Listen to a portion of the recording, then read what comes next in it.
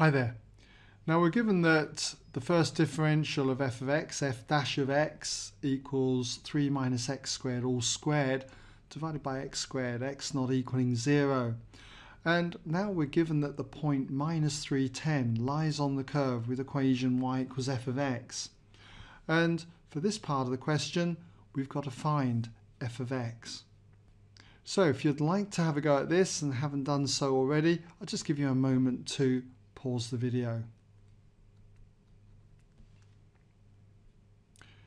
Okay, welcome back then if you had a go.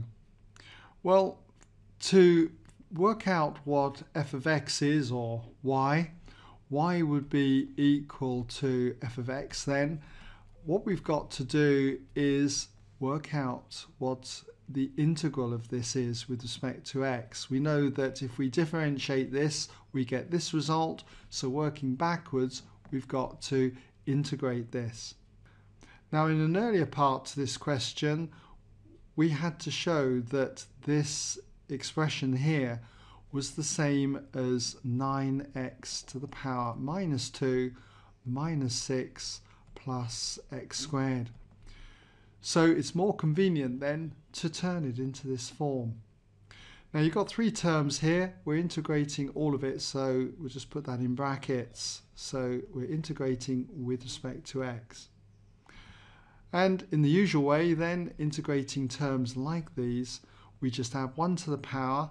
Okay, so that's going to give us 9x to the power minus 1, and we divide by the new power. So that's divided by minus 1. When it comes to integrating a constant, we just put an x on the end. So this one would be minus 6x. For this term here, again, add 1 to the power, x to the power 3, and divide by the new power. What we mustn't forget, though, is the constant of integration, which I'll call plus c. Let's tidy up the terms, okay? There's only really this one to tidy up, so that gives us 9 divided by minus 1, which is minus 9, multiplied by x to the minus 1. X to the minus 1 is the same as 1 over x, so it's going to give us minus 9 over x. Then we've got minus 6x, and then plus x cubed over 3, and plus the constant of integration, plus c. Now we need to work out what that constant of integration c is, and we can do this very easily. We've got a condition. That condition is that the curve f of x passes through this point here. So we know that when x equals minus 3, okay, the y value is 10. So y equals 10.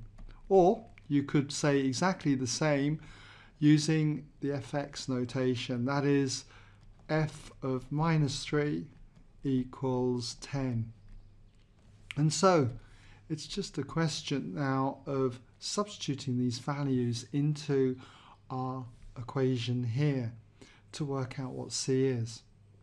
So what we would therefore have is that 10 for y would equal minus 9 divided by our value of x, which is now minus 3. So we've got minus 9 divided by minus 3. And then minus 6 times x, so that's minus 6 times minus 3, and then plus x cubed over 3, so that's plus minus 3 all cubed over 3, and then plus the constant of integration c. So tidying this up, minus 9 divided by minus 3 is going to equal 3. We've got minus 6 times minus 3, which is plus 18. Here we've got minus 3 all cubed, which is minus 27. We divide it by 3, so it's going to be minus 9, and then plus c. So we therefore got 10 equals, well, 18 take away 9 is 9, plus the 3 there is 12, so we've got 12 plus c. Take 12 now from both sides, and that leaves us with c equaling 10 take away 12, which is minus 2.